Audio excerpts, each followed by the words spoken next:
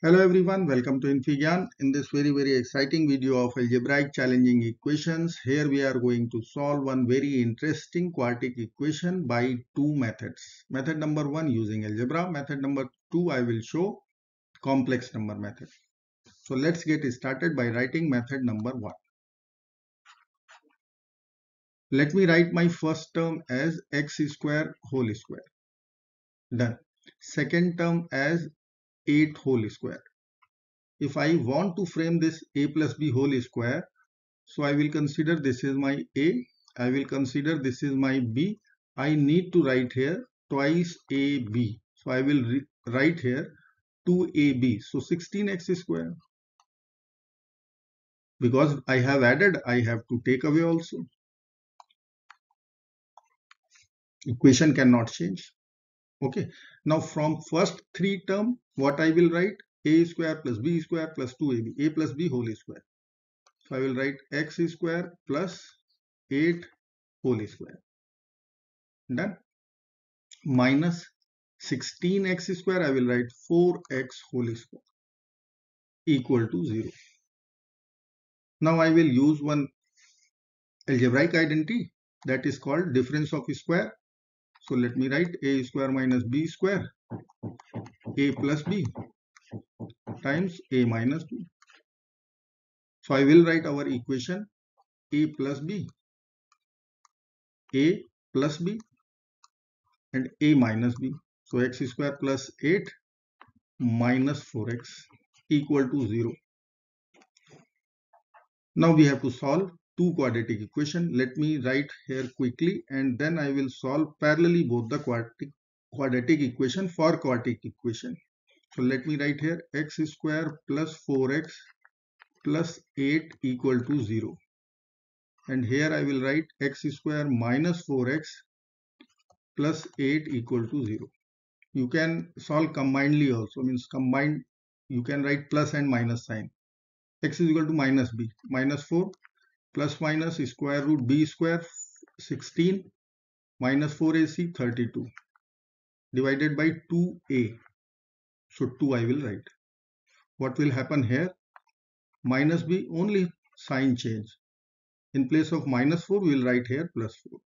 Plus minus 16 minus 32 divided by 2a, so 2. In next step we will write minus 4 plus minus. This is square root negative 16. So we can write I times 4 or 4i over 2. Here also I will write 4 plus minus 4i. Negative value will give us I. And then I will consider x is equal to minus 2 plus minus 2i. Two solutions. And here we will write x is equal to 2 plus minus 2i. Two more solutions. So overall 4 solutions are there using algebraic method, identities and all. Now let's consider the second method using complex number. This method is quite easier. If you will write the 64 towards right, this is the way. Then I will consider 64 times minus 1, this way. Raise both sides, power 1 over 4 or 4th root. So I will write x is equal to 64 4th root and then minus 1 raised to the power 1 over 4.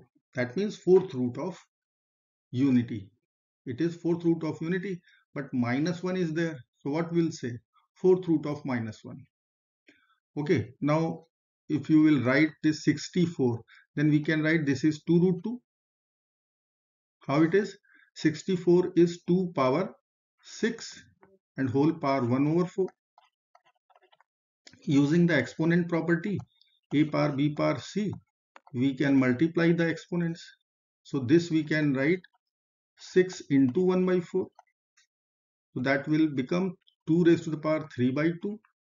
That means we can write 2 times 2 power 1 by 2, which is 2 root 2. Done. Modulus is done. Now argument part. See minus 1, so Euler's identity. Minus 1 raised to the power n. Let me write here e raised to the power I theta. We can write cos theta plus I sin theta. Okay, I want minus 1. Then how I will write? If suppose in place of theta I am putting pi, then this Euler's identity expression will become cos pi plus I sin pi.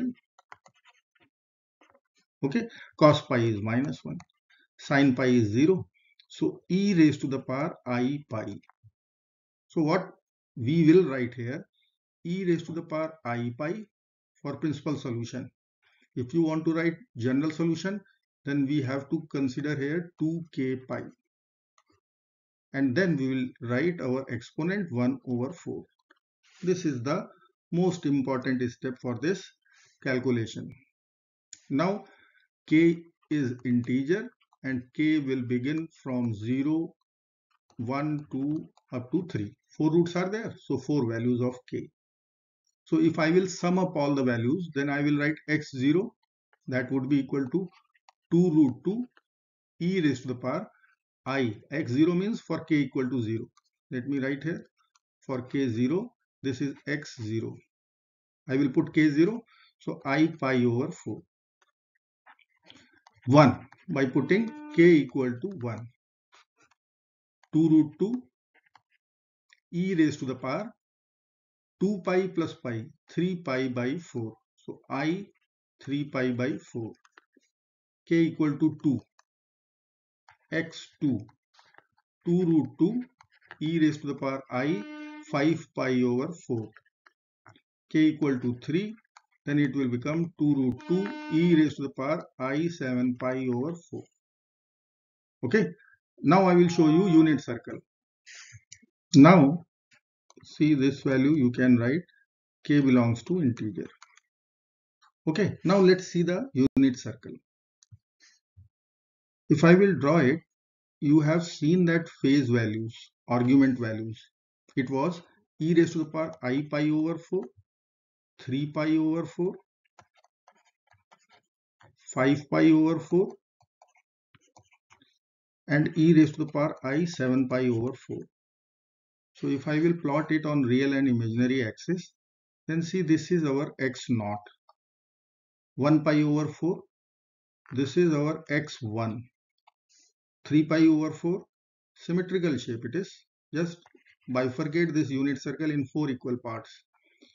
So x2 would be 5 pi over 4 and this is x7, or you can say x3 for argument 7 pi over 4. You can check also. See this is 7 pi over 4. This value is pi over 4.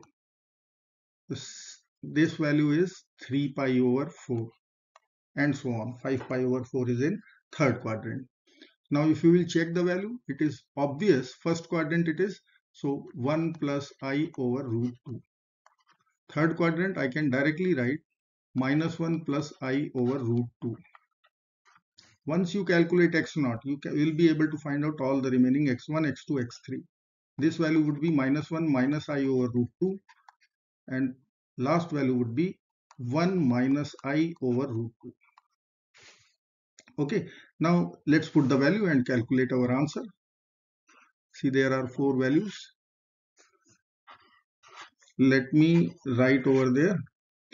X is equal to 2 root 2 and then we will put 1 by 1 values. So you will get 2 root 2. Let me put the first value. 1 plus I over root 2. See first root is there. It would be 2 plus 2i. If I will put second value, then it would give us minus 2 plus 2i. Third value means this is x0, this is x1. 2 root 2, you will put over there minus 1 plus I over root. So minus 2 plus 2i. Third value we will have minus 2 minus 2i. And fourth value we will get 2 minus 2i. Here we are having 4 solutions with respect to x2 and x3. Okay, I hope you like this video. Do not forget to like, share and subscribe. And we'll meet in the next video. If you have any query, you can ask in the comment section. Bye bye. Good luck.